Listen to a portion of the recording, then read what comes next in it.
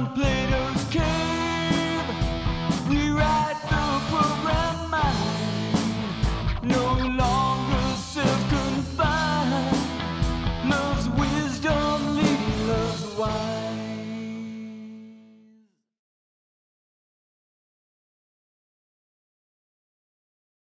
We're here with Alicia Bay Laurel. Alicia has actually written a book from the inside, Living on the Earth, about experiences, living in communes, in the communal lifestyle. And I feel it's such a wonderful opportunity to have you share with us that experience from the inside. And the first thing I'm just dying to ask, because we all think of communes and utopia, the hippie dream and all that.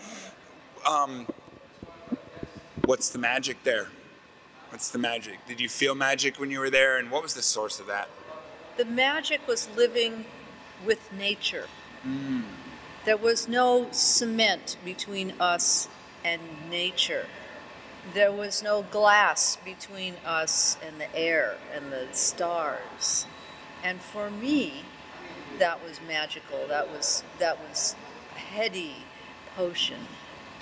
We're here with Peter Richardson, who runs the American Studies program at San Francisco State and is an author who has written about various aspects of the 60s, including Grateful Dead, etc. Welcome, and thank you for coming down and talking with us. It's my pleasure. So, of course, we're looking for that value that we can find from the culture of the 60s, the movement, the counterculture, etc. Do you see a lasting, resonating impact today in culture and society in general? I really do. I mean, I think that there's two ways to think about it. One is that the Summer of Love is a kind of culmination of things that were happening in the 50s and 60s. And then I think the second part of the story is what's happened since then and the effects that the Summer of Love has had on not just the region, the city and the region, but also American culture more broadly. And I don't really think you can understand the second half of the 20th century, American history that is, without understanding the counterculture. That impactful, that important. Right, and I, you know, if you can't understand the counterculture without understanding what was happening here in San Francisco during that time. So I do think it's been very important, and I think you can draw a kind of straight line between what was happening in the summer of 1967 and what people are saying now about so-called, sometimes disparagingly, as so-called San Francisco values. And I think those hinge largely on a kind of effort during the 1950s and 60s to expand our political and our artistic and our sexual freedoms. And I think if I had to sum it up quickly, it might focus on those three things. What about our cultural life today would not be if not for the counterculture of the 60s? It's probably almost easier to do the opposite. I think almost everything changed because of the counterculture. Our sense of well-being, our sense of spirituality, how we get high, how we think about everyday life, how we think about love, how we think about our spiritual practices. I mean, the counterculture had a major inflection point in modern life. I would love for you to elaborate on any or all of those. You put an impressive list of things up on a slide during the presentation. Let's go a little bit deeper. I mean, what about love? I think one of the things that I love is a book comes out. Everybody should read this book called Groovy Science. And these guys really broke it down by case and showed us how much of the ways in which we live everyday lives have changed. So when it comes to love, I mean both physical love and the emotional bonds we have with each other. I mean, people in the 1960s in the counterculture really interrogated what kind of loves were there, and how did they mean, and what was the relationship between sexual intimacy and emotional intimacy. And people thought about those things publicly. And I think that was the breakthrough, that everybody kind of been feeling those things and worrying about those things. But suddenly we were able to talk out loud about them. They brought it to the limelight. They brought it forward to the public conversation. That's right. And I public think, forum. You know, and some of it was right here in San Francisco. Did you see a lot of love on the communes? Sure, yeah. And if you have a good compatible group of people, which is pretty essential, well, it's like any relationship. Over time, it can really deepen. If you want it to deepen, it can do it. And a lot of communal relationships do. What's the magic in the commune? The magic, well, part of it is just fun of being around other like-minded people all the time. I mean, that's pretty nice. We spend a lot of our time with people we don't know, we don't have much feeling for. And there you're really in an environment of people who think like you do, at least ideally. There's a real feel that you're going to make a difference. I mean, that's kind of the underlying drive, I think. There are different ways you might make that difference, but today a lot of communities are environmental in nature. They see the planet as just rolling off the edge of the cliff, and this is maybe a way we can attack that. Inherently, communal living of any kind is a step in that direction because of the efficiencies of communal living itself. If you have, Twin Oaks community in Virginia, about 100 people, and I think they have around 12 or 15 cars. That's enough. That's all you need. So instead of having 100 cars, they've got a few. I mean, where's the environmental gain there? There's a big environmental gain. And that just is repeated throughout. You don't need all of this stuff that we have. You don't need the energy consumption that we have. You can live a perfectly satisfactory life on a lower level. But in communal living, you do. It's just part of the animal. You bring up so many points and threads to pick up on. I'm fascinated. I didn't realize that you lived on a kibbutz in Israel for a couple of years. I'd like to tie that together with the hippie commune movement and I concept. definitely do, and I don't believe I said that formally. But I feel that one of the big differences between the beats and the hippies was the hippies, when you came down to it, the real hippies were communal. Yeah. They weren't here just to get stoned. Communalists. Yeah, just to get stoned. Communalists. Like, I should, anyway, let me stop a minute. Yeah, communalists, because and with the death of the hippie, have you already covered the diggers, by the way? Diggers get brought up all over the place. Yes, of course. Okay, well, I was there with Peter Berg and Peter Cohen, who became Peter Coyote. Okay. I think he's around. I don't know if he came to the conference, but anyway. Yeah, we haven't seen him around here, but he is around, and we do plan to go up to Sebastopol and talk to him too. And anyway, Peter Coyote, Peter Berg, and the Diggers came out after that song, "Come to San Francisco, wear some flowers in your hair. You'll meet some friendly people there." And we realized, well, who's that? I guess that's us. And out of it came long before Food Not Bombs, came the feeding every day, and every day in the Panhandle. Yeah. It was still kind of sexist. Women, mostly women doing the cooking. But it was a bold move of rebellion to feed people, to nurture. That's just the irony that I love so much, that it took bold rebellion to nurture human life. Yeah, wow. And you can look at, if you wanted to figure, a lot of there's diggers.org, I think, and you'll see that a lot of the digger papers so online. Brother, I forget his name, put it online, because we had the digger papers. They were like the Hugh manifestos. We should manifesto. This is the other sexist thing that we're still struggling. Hugh manifestos. And, but digger women were definitely, there wouldn't have been diggers without the digger women for sure. Okay. And so you had, so when we talk about the posters, when we talk about the shows at the Lavalon and so on, remember there's all people were being fed in the Panhandle. And also you saw the boat of the Free Store. The Free Store, yeah. The Free Store, and it started as a garage on Page Street called the Free Frame of Reference.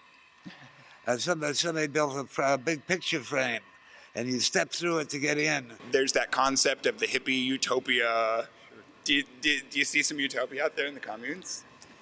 Well, utopia is what you make it. If you're really doing what you want in life, I mean, how much better do you get than that? Utopia is a funny word in our society. It's thrown around in funny ways, I think. It means, for a lot of people, kind of pie in the sky. It's unrealistic. It's a dream, maybe, and it's done by silly people who don't get reality. And that, to me, is not what utopianism is at all. Utopianism, to me, is imagining something better. It's dreaming, if you will. It's vision. And communal living, almost inherently, has that. How about the other side of that San Francisco vibe coin, the ideology here of the values of peace and love, compassion, sharing, diggers, free spirit, communal living, how psychedelics, Yeah. Consciousness expansion, etc. How do those ideas seem to go over with the current generation over there? Any affinity for those values? Yeah, absolutely. I mean, I think particularly this kind of culture of openness, like we were talking about before, right? A culture of acceptance, of inclusion, of diversity, right? That's something that, in France, where I am now, where most of the, especially young people, embrace this idea, right? It's older people who are struggling with it. It's not young people, right? Come out of the closet and let us know who you really are, so we can accept and embrace and love you anyway. Yeah, exactly, exactly, right? And thank God for that. That there's young people who are on board with that message, because it's the politicians who are so worrying, right? And kind of just as in this country, kind of cultivating this kind of fear. But I don't think most young people, at least the ones I encounter at universities, are not falling for it, right? And they can really relate to it in San Francisco or New York, right? Like when we teach this kind of stuff, it resonates clearly. What are these San Francisco values you're referring to in there? Tolerance, sympathy, good temper, but mostly these freedoms, and you can trace it in a number of different ways. You can look at these court decisions that were coming down in San Francisco in the 50s and 60s. You could look at it culturally, the spread of organic food markets, recycling centers and other environmental efforts, rock festivals. There really were no rock festivals before the Summer of Love, and just the spread of those ideas from this region to the rest of America. It's sort of our gift in many ways. Not to say that it was all bright side stuff, but there were a lot of things that came out of the Summer of Love and that period more generally that I think have real value and that are appreciated that way. It's beautiful. And what about all the peace and love thing and the diggers' free spirit and taking care of each other and free food in the park and living communally? Well, that was really important. And one of the talks we heard today or yesterday on the Back to the Land movement was really a direct outgrowth of that. And we're talking about millions of Americans that did it. That was a national movement, but it had a very interesting sort of local chapter. And that's worth understanding too, and the kinds of effects that has had on our culture and the way people have thought about community, for example. Community is so important here in San Francisco because, as I say, it wasn't a very competitive, aspirational culture. It was always a matter of people getting together and supporting each other. And when they did that, good things happened.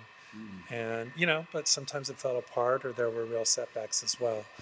But the basic, the underlying values, let's say, of the Beats and the hippies, I think can still be seen in San Francisco today and still need to be fought for. I mean, that's the thing that I mentioned earlier. There are no lasting victories. You're always going back and making sure that some of these accomplishments can be sustained. Well, let's make a lasting victory out of it and proclaim ourselves, believers that we should take care of each other and that they were onto something then, and that a summer of love can be a forever of love. If there's value in their actions and their insights and their practices, let's embrace it. Let's learn from history and apply it today. And it seems like a consistent factor in that culture was just that peace and love. We just want peace. We just want to love each other. We want things to be better than they are. We want things to be more equitable and more just than they are. We want to feel we're all brothers and sisters. And how could any of those be a bad thing, really? Well, I mean, the thing is now people feel like you're not allowed to yearn for things sometimes. And here's a moment in history when there's millions, first hundreds and thousands and then millions of people who really are yearning for the world to be a better place and their own individual selves to be healed in a better way, and for the society to work better on behalf of everyone. And I think maybe that history gives us permission to think about what are we yearning for. How many of us are yearning for those things now? Right. And then grown exponentially. Yeah. And then how do we turn the yearning into action? Solutions, right? And how do we keep asking the questions better? That's why I think I don't worry as much about whether the counterculture was a success or failure, because I think what's more important is it's a model for how to keep trying to think harder about things that are dilemmas, right?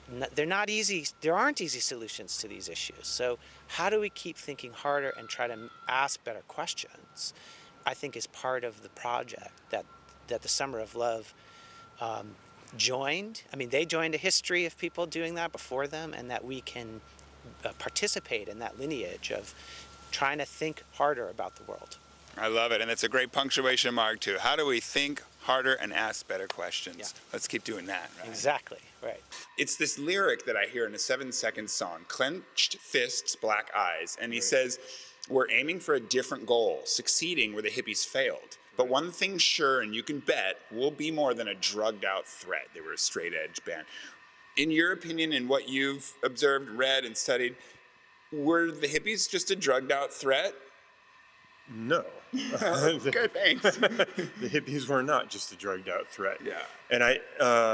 And that's part of the point of the paper I gave yesterday, was to talk about how part of what inspires punks, what inspired them as children, was the example set by hippies and by that generation. And then there was a kind of frustration that's built a little bit on caricature of the hippies kind of failing, giving up, kind of abandoning the cause. And then punks feeling like, right, we have to revitalize this. We have to restart this. Like one punk I interviewed the other day said, we have to kick the carcass out of the way and then get our thing going, right? But it wasn't like a complete rejection, right, of like killing the hippies the way you're often told. Right? It sounds like just an accepting of a baton and running with it. Yeah, exactly. Well, and a lack of willingness to acknowledge that that's what they were doing. Right. That's the strange thing, is the total lack of willingness to acknowledge it. Because particularly here in San Francisco, there were a lot of people who were originally originally hippies who become punks, right? So there's all of these punks are kind of baby boomers, right? And they range in age kind of dramatically, from people born in the 40s to people born in the early 60s. But the ones who were born in the 40s, they're hippies first, right? And then they become some of the most important intellectuals and architects of the early punk scene. So there's a clear through line from the counterculture to punk. It's just not acknowledged by most of them, because most of them were so disgusted, they claim, right, with the failure of hippies and of that generation. Yeah. One thing I always noticed was they talk about marijuana being a gateway drug, and to me it seemed like it was more a gateway drug because it caused you to cross that line into the black market, the underground. You're now doing something illegal. You're choosing to break the law, and so now you have a kindred spirit there with you when you're both breaking the law. You're both now in that underground. Yeah, that's a really good insight. I think, especially in the 1960s, when maybe not so bad here in Northern California, but in some places, to get caught with a very small amount of marijuana could put you into jail for years. And so you were living in a place where you had to trust each other, right? Snitches and all that. Dealers had to trust the people we're buying from, and vice versa. You had to trust each other. If you were going to get high in somebody's house, what did that mean? And it's a great phrase. Abby Hoffman of the 60s said, we're all living in an illegal nation. And that was a boundary point. Were you in that world or not in that world? Were you somebody who would cause someone to get arrested? Or were you someone who'd be, hey, you want to hit? And that was a solidarity that was really profound, in part because of the persecutorial nature of the state. And you always knew they weren't a cop if they took a hit. That's good. Right. And to test people. What about some tangible lessons that we can carry forward from that time? We've talked about some of the influence, some of the values, the festival culture, and the birth of so many things that we still are flourishing today, of course. Where's the value there that we can take from that through line and use to flourish the good side of the ideology, what they were getting at, the openness, the nurturing of others and the planet, the ecology, etc.? There's a lot of different ways we can follow up on that, or lessons that we can take away from it. One of them is that there are no permanent victories. I mean, you're always sort of working on it, trying to move it forward, and I mean, just as one example, maybe not the best example, but I mean, people were fighting against the war on drugs here a long time ago, and a lot of people have recognized that the war on drugs, which started in 1972, was always a kind of uphill climb to the bottom that had pernicious political motives, and really hasn't done very many people very much good. And people here were fighting that very early on and proposing productive alternatives to it. That, you know, it took a long time for those ideas to get any kind of purchase at all, but it does seem to be an area of change that you can point to. It's amazing. I was just thinking, like, there's no winners in a war on drugs, and the drugs themselves probably don't care if we try and kill them. No, it doesnesn't seem like it's a war on people, and when we go to war on people, especially innocent people who have chosen to ingest a substance in some way, need we war against them? Your talk did focus largely on LSD and the psychedelic experience. What value do you think that brought to the table? How do you think that the psychedelic experience impacted the effectiveness of the culture? I think without LSD, there would not have been a counterculture. So, I mean, it's that basic and that important a fact. And it's not that LSD, as we all know, instantly turns someone into a cultural critic and profoundly rejecting of society. I mean, you know, as Timothy Leary used to say, set and setting matter, and taking LSD in 1967 is very different than taking it in 2017. Social conditions change, cultural meanings of the drug experience change. But I think in 67, when LSD was new for overwhelming numbers of people, it was this incredible hard kick that really forced people, and I do think that's the right word, I think the drug experience forced people to kind of look around them and say, what's artificial? What's real? What's genuine? What's not? What's a script that my parents laid on me, or my priest laid on me, or my teacher laid on me? And what is it that I see myself? And LSD, you know, it has utility for that kind of exploration. We just came out of a lecture that highlighted LSD, psychedelics, and their usage and influence on that counterculture. What was the role that psychedelics, or even cannabis, played in the Black movements, Black Power, Black Panthers over there? That's a good question. Now, what I did find is that there was a lot of conversation around weed. So you would have, even in the Panthers rules, rules about not using weed doing political work, right? There was the sense that that was a leisure activity, that was something that was in fact questionable politically. So they actually had rules that said, you couldn't be high and go out and do work for the people because you were then in a vulnerable state. I think we have to understand the Panthers is a movement that was always under attack, and I think the lecture that we attended did talk about the illegality of those drugs and how that was a vulnerable point for the people who were engaging in something that they could be arrested for. So I think because of that, psychedelics were frowned upon. I think weed was probably tolerated as long as it was kept quiet, even though I think there was a public stance of no, sort of being sober when you're doing political work. Now, the reality is that, of course, this was the reality of the time, and especially in the 70s with the research that we have now on how the federal government utilized the CIA and others to bring drugs into poor communities. So definitely, I think drug addiction was something that Panther leaders, members probably even, that was the 70s milieu. That was just the reality of the times. And I think that it was perceived as something that was almost like a health issue that was to be struggled against, nothing to be valorized. And I feel like that's a different approach than what I see happening here. How can we tell what's real and what's story? Right. You got any insights, Professor? We don't know. And LSD tells us that too. Yeah. That it's all a kind of mirage that we're sorting our way through. So if it's a mirage, can't we make it into what we want it to be? Well, at least it seems possible, doesn't it? In a way that the sort of social conditioning tells us, like, it is what it is. Like that horrible saying, right? It is what it is. Life isn't fair. Yeah. And LSD says, like, yes and no. So the drug does speak to us. We think it's a very important aspect of telling a complete story about summer love and the culture, counterculture, and the resonating, lasting impact of it, to bring in the Black element. It's important. Agreed. Do you want to just speak firstly just to that? why is it important? How is it significant in the conversation? I think it's really important because you can't really have a conversation about what was happening in the larger society at this time without really talking about the Black Power movement, the Black Panther Party in particular in this area. I mean, I like to think of San Francisco being directly connected to Oakland, which is directly connected to Berkeley, and looking at how those three areas evolved politically together. So the Panthers were definitely influenced by their connections to the students at Berkeley, at the University of California at Berkeley. They sold Red Books there. They also came over to San Francisco quite often. They participated in the movement at San Francisco State for Black Studies. So there were a lot of connections there. The Panthers newspaper office was in the Fillmore, where they distributed the newspaper. They had a chapter in San Francisco. So there were a lot of connections. I mean, the Bay Bridge did not keep people from coming over. Yeah. We've talked about getting back to nature, living out of the concrete jungle, being closer to where your food comes from, and participating with the food production. How about the social aspect? How close was it to the utopia that we all hear about socially?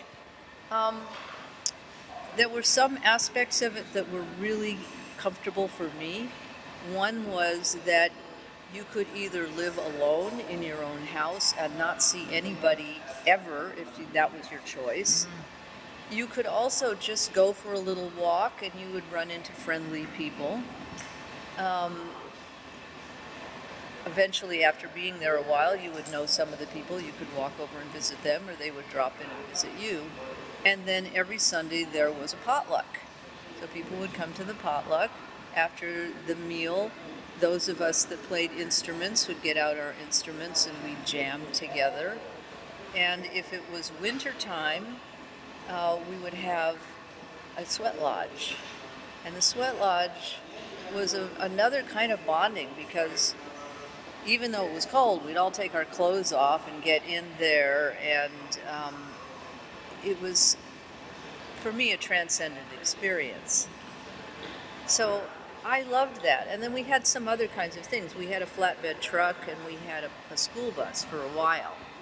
And so we could, for example, all get into the school bus and go to Skaggs Hot Springs and take hot baths together there. Or we could all go together to the food co-op and get food in bulk and bring it back. So what we were doing was we were making it so that it wasn't necessary to own a car. I didn't have one. It wasn't really necessary to have a lot of things. What we had was a lot of parties. Yeah, and the shared resources, of course. Right. The vehicle that people could use but not necessarily own. Right, Yeah. right. And also, because this was a place where people could come without having to apply, without having to go through a filter. It was land access to which was not denied no one. So there was a wide variety of people there. It was the largest number of people from the East Coast social register I'd ever met in one place. But there were also people that came from slums. There were homeless people. There were people of many ethnicities there. There was some complaint at this conference that the hippie communes were primarily white. Ours was not. Yeah, we had a significant proportion of the community that was people of color. And I think that we all got along really well. Was Jimi Hendrix the only Black participant in the whole scene? No, not at all. Not at all. I mean, I think rather than sort of try to identify specific participants, I like to think about just the cultural shifts and the connections that were there between Black communities and communities that were participating in the Summer of Love. So outside of Jimi Hendrix and his certainly great musical influence, there were a lot of different ways in which the Panthers were connected to the growing movement here. I mean, I have learned about them myself just from attending the conference. So, for example, I learned that the Panthers' first newspaper was produced by a collective that came out of the Diggers. I learned that the Panthers had a lot of educational connections with the free clinic movement that was part of the Summer of Love, and they definitely connected that with the free clinic work they did in Berkeley as well. So there's really a lot of connections, I think, that people don't think about. It's not just individuals sort of border crossing, but also something bigger. It's great. It's the culturals crossing, intermingling. You can't even like sort out where the, sort of spotlight things. You just kind of have to assume that these things were in synergy together. Yeah, it's wonderful. Or integrated, that word too, integration in some way. Speaking of the spirit of the time and looking at some of the connections and the history and the through line, the anti-war protest movement, the Vietnam protests, etc., seems like it was just that next step after the civil rights protests. And so do you think that did have an influence and a resonance? And did that cause the counterculture movement to even more embrace the black community? Because, hey, we just fought for you to get rights, and now we're all fighting together against this war. They're taking black guys and white guys all over to Vietnam. Mm-hmm. Definitely, the anti-war movement is actually, I think, one of the ways in which scholars and activists have really focused on the most political elements of the counterculture, the fact that people were against the war. Now, there was a difference between an ideal of a peace movement and then the more radicals who were anti-imperialists, who had this larger critique of U.S. foreign policy, who were critical about what was going on in the African continent, in Latin America, and in the Caribbean with Grenada, and all of those things. So I think there was definitely kind of a political shift there, but the exciting part, I think, is how those elements of the counterculture and elements of black radicals came together under this umbrella of anti-war movement. And we have to include Latinos, Chicanos, Asian Americans as well. I mean, it was a multicultural milieu. There's a great book about the work of Mexican Americans in Los Angeles working against the Vietnam War. So I think it's an untold story about how black people participated in the Vietnam War. When you say anti-war activism, people tend to see a white person's face there. But there was so much going on. Like the Panthers, they had rallies. They created a lot of articles in their newspapers. They were even selling propaganda to encourage people against the war. A lot of soldiers wrote into them. They carried articles about fragging and things like that. So they were really part of that underground press. They weren't truly a GI alternative press in a traditional sense, but they carried a lot of news from soldiers. We're mainly looking at examining the counterculture of the 60s, the Summer of Love, etc., and looking for the resonating impact, looking for the wisdom that they were trying to espouse there that maybe we should be looking at now because our current political culture, warmongering and capitalism to the hilt and greed running everything. So I think we still need a little bit of rebellion. What's to be done? What's to be done? Yeah. And what's to be done usually, I'm 79, soon to be 80, born on November 12th, 1937. So you're right. I first got here in 1957, and soon right up here in North Beach. I think that's not far where this isn't far where I started out, North Beach, because that's where we were. What Haight Street was to that summer of love, North Beach was to the beach. Right, in the 50s beforehand, early 60s. I'm talking about 1957. Right. Is when I came in. Okay. And of course, soon we were a much smaller group of people. A lot of people were highly educated, coming from graduate school. Other people like Kerouac and Cassidy were from their own. Kerouac and Cassidy back then, I used to see them every weekend because they'd come up, they were working on the railway, and they'd come up, we'd be at the Place, it was called. I'd love to take people on a little tour of the Place. It was called, it started with a few people, but soon packed to the rafters, because that was indeed the place. Where the beats, it wasn't like huge, it wasn't like Haight Street where they had to close down the streets. So many people showed up. I was there before then. So many people showed up because, and they showed up after, I don't know if it's because of, let me withdraw that, but it was after that song came out. Come to San Francisco, wear some flowers in your hair, you'll meet some friendly people there. Yeah. And we thought that by that time, it was something was going on. You could see it on Haight Street. Something was going on. It was going on. It was going on. It seemed the rent was really cheap. You got a whole flat for $100 a month. In fact, there was a lot of empty buildings, and I came from a lot of empty flats, apartments. They were flats with a number of rooms. I'm there in my mind. And I hitchhiked in with my mother's, with the mother of my children. My oldest son is 51, and she was a black woman. So we were certainly one of the first biracial couples to hitchhike across the country from New York City, Greenwich Village to San Francisco. A lot of people say that the hippies failed. Given your research, would you say that is true? Or if not, in what ways did they succeed that we can put our finger on today? One thing we can do is reevaluate failure. Okay, and success, and what defines them? As Bob Dylan's saying, right? Success is failure, and well, I'm blowing the lyric. It's true that in some respects the hippies failed, in the sense that they had a utopian vision for starting small around themselves and trying to actually change the world.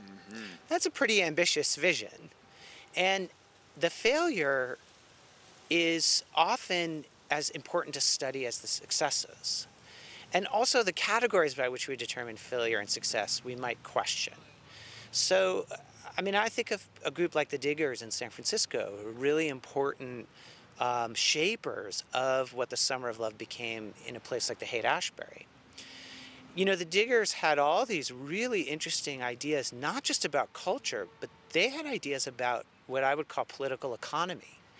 Their whole notion of having a free store, of trying to act your way towards a new reality by borrowing from the theater to reshape your own life and your own self.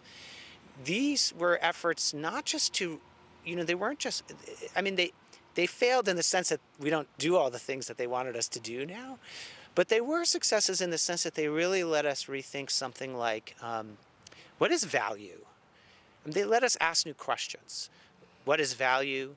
What are really humane relationships between people? What forces are dehumanizing in the world? So a lot of their activities became maybe failures in the short term, but I think they're still playing out as questions that reverberate down to the present. So sort of paraphrase it, they weren't necessarily successful in achieving this broad-scale global utopia, but they definitely succeeded in implanting the questions that we're still asking today. The hippies didn't fail. No. Then where do we see their successes today? What were their successes, and how are they still influencing our culture? Right. I mean, I'm a historian, so when I teach this stuff, whether it's in France or anywhere else, I talk about all of these kind of protest movements and cultures being part of a very long tradition of American dissent, and resistance, right? And so that's a significant part of it, is that it's maintaining this kind of extremely important tradition and culture of dissent in a democratic republic that could not thrive, could not be healthy without it. Right, and so the important thing about the counterculture and the hippies more broadly, the new left more broadly, is that that generation was enormous, and so the influence of that generation as participants in a rebel culture is kind of disproportionate, right, and continues to carry on today. It's the reason we're here, at a conference 50 years later talking about it, is because it's an enduring tradition, and it was carried on for a long time, and it's still carried on by these people, right? Lots of these people, may have been hippies then, and they may be hippies now, but most of them aren't, but they're still participating in things that are politically engaged, right? Still fighting the good fight. The whole idea that people abandoned it and went to their hot tubs wrapped in peacock feathers is a kind of caricature, right? That maybe a very tiny proportion of hippies did, but the rest of them carried on doing good work. Well, let's talk about some of the successes then. I mean, we want to instill in people a recognition that some of the attributes of that culture are still very much with us today. And what would you tell people to convince them that the phenomenon has a lasting impact that we're feeling today? I think the tricky thing about the Summer of Love is that it didn't work on the usual registers by which we talk about how change, recovery, continuity happen in history. So it's not like an election where someone the political power changes. This is a kind of force that moves maybe person to person, or it moves through, it kind of sneaks its way through on something like rock music within the system, basically something you could buy and sell and make, part of the profit system, but then it's also got these other kind of information and messages in it. Right, cultural influence. Cultural influence, kind of whispers below the whispers all kinds of things. And even the U.S. military. I mean, most of the counterculture was explicitly against the Vietnam War or generally anti-war, and a part of the peace movement writ large. And yet it's the U.S. military that ironically carries the message over to Vietnam as much as anyone else does. So I think that one thing, as a historian, one of the things that the counterculture of the 60s and the Summer of Love can teach us 50 years later is that we might widen our lens on how change happens and the vehicles for that change. And maybe not get bogged down in the immediacy of the micro, is this working right now? But just do it, because over time you might see more effects than you expected. And also to keep trying to think hard about how it all fits together, right? How does the culture fit with the politics? How do things go in one direction or another as they move from one part of society to another? I mean, we just have this amazing set of stories from the 1960s that can help us try to make sense of what's going on now and what happens in the future. What brought us all here today, Yes. literally this melting pot of people who recognize that there's some value to be examined from that whole period. Definitely, and I think, that's what drew me to this conference, is that I'm always intrigued by the vision, just the ability to kind of imagine something different, because I think oftentimes we're not even able to see or think beyond the ceilings that are put on our head of what we think is possible under capitalism, under imperialism, under the American way. We're supposed to want the American dream, but what about alternatives? And I'm always attracted to movements that are trying to have a utopian vision in a way, who are willing to dream, even if the dreams are flawed, even if they're problematic. I'm interested in that because I feel like that's what my Black Panthers and Black Power activists were also trying to do.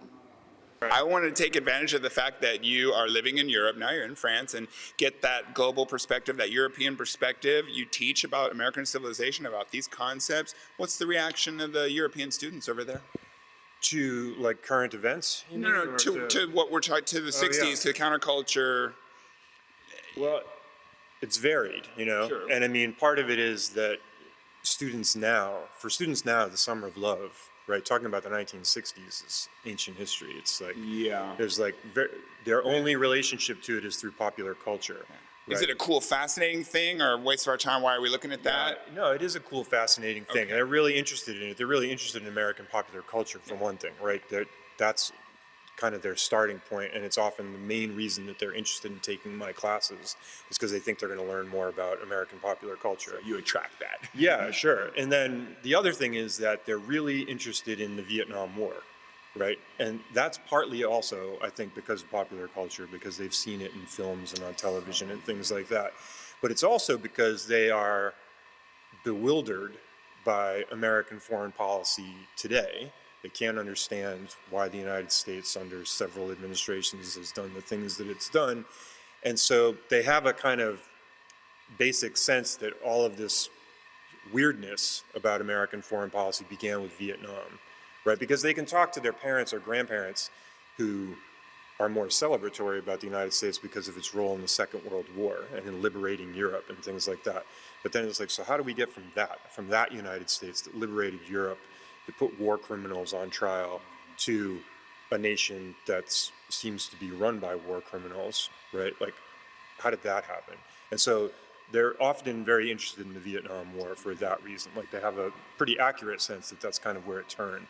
And so does that, you feel, give them a kindred connection or a deeper appreciation for that counterculture and the resistance? And do they sort of agree with that resistance? Yeah, absolutely. Yeah, because and also for their own, in their own culture, which has its own dark history of colonialism and things like that, and colonial wars, and has also, right-wing politicians beating the drums of hate and being scared of refugees, making people feel scared of refugees and things like that. So they're interested in the tools or the models that are provided by, say, the counterculture or punks or more mainstream social movement activism and things like that. Like they're looking for, like most young people that I've encountered in years of university teaching, they're kind of looking for a toolkit, right, that they can draw upon to wage their own protests and build their own cultures of resistance. And so for that,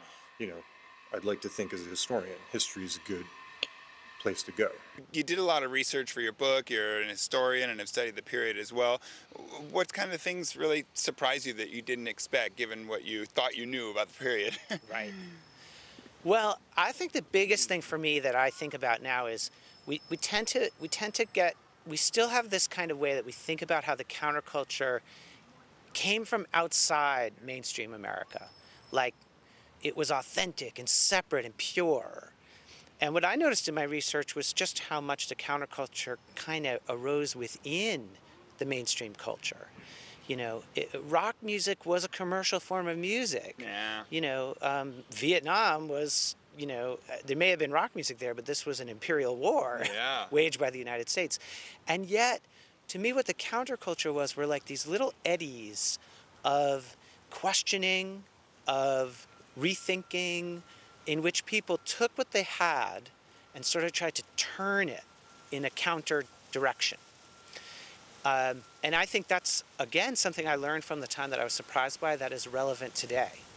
It's not about who's the purist and who's the most outside, and it's pragmatic, not utopian. It's how can we use the things that are in the world around us to turn the world another way, a better way. That's where I found the value. I guess what you're helping me realize, and what you're helping me realize now, is that there are so many different things that influence the world that originated here. We've been such a beacon historically for people to come and check this out and find some wisdom here and participate in some culture that we're doing, that we started, that we initiated here, that was highly influential and resonated around the globe, perhaps.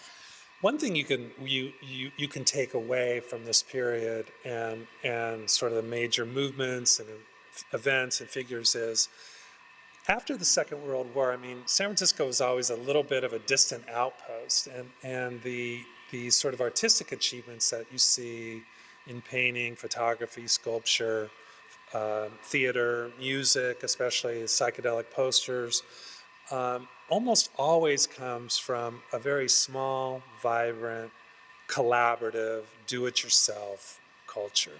And that's one thing you can say about the San Francisco Renaissance. You can say it about the hippies.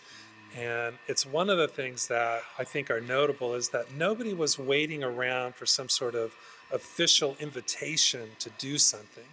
That instead what you got were people that just did it. Sometimes without a lot of patronage or support. They got their friends together and they started working on something that they got energy from. And I think that's an important aspect of this region's culture, and that needs to be reinforced, because you don't get a permission slip to do these things. You just have to get together with your friends and start doing it. There you go. So if it's one major lesson to take away from the 60s counterculture in San Francisco, DIY.